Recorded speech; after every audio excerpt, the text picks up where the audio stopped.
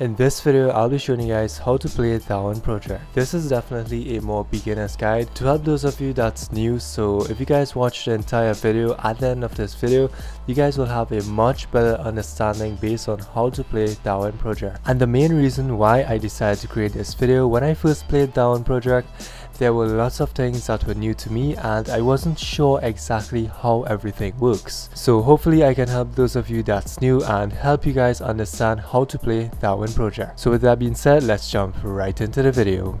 First of all, you guys can see that there's 3 options to choose from. So there's the solo mode, duos, and the director. Playing as the director is a lot of fun, I will say. Once you guys have a mic, you can interact with players, decide on which zones you want to close and stuff like that. But besides, I'll be jumping into a solo game mode to show you guys how to play. So before the game begins, you guys will be taken to a lobby where you guys will have to wait for players. In the lobby, you guys can feel free to practice before the game actually starts, and this way you guys will understand most of the controls and you guys will have a much better understanding of the controls before the game actually starts. Okay, so once the game starts, you guys will spawn randomly on the map, and the very first thing you guys want to do is to acquire loot. Cutting down trees allows you guys to get wood, and bear in mind there's only one type of trees you guys can cut down. It's very easy to identify. If you guys look closely, you guys will see that there's actually a blue outline around the tree,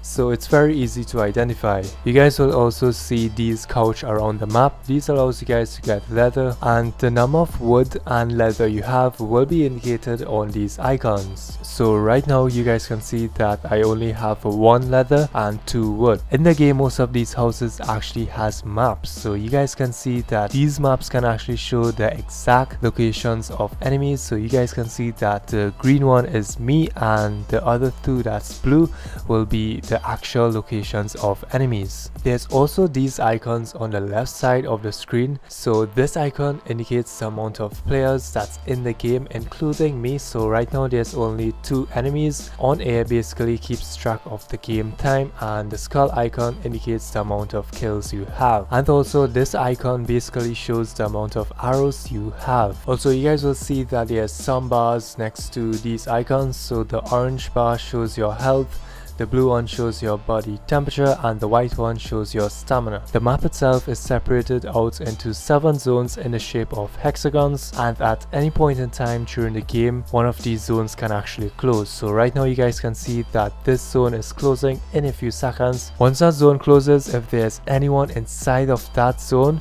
their body temperature is gonna drop really fast. So you really don't want to be inside a zone that's gonna close. If the zone is gonna close and you're inside a zone, you want to get into another zone. So it's really that simple. Also, there's lots of blue chests around the maps, and these are called loot chests, which can give you guys random items such as leather, arrows, and stuff like that.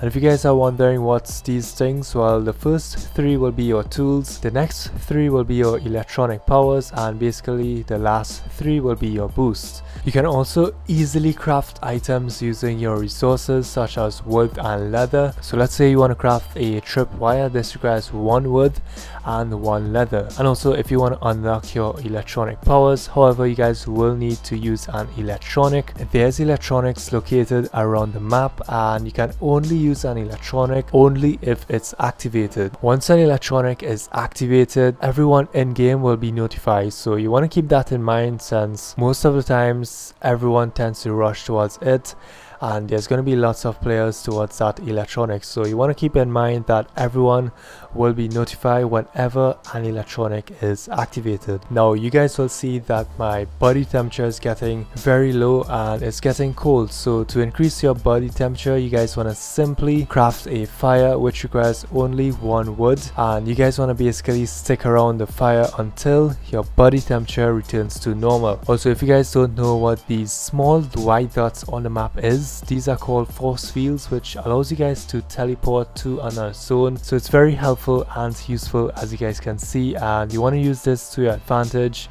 if you want to get to another zone much quicker. So that's basically it. If you guys have any questions, feel free to ask in the comments down below, and if there's anything you guys need help with, feel free to leave a comment down below, and who knows, I might make a video based on that. So I want to thank you guys so much for watching. If you guys want to see more Darwin Project videos and stuff like that, be sure to subscribe and also hit that notification bell so you guys will be notified whenever I upload a brand new video. So once again, thank you guys so much for watching. Be sure to leave a like if this video was helpful, and I'll see you guys in my next video. Peace out.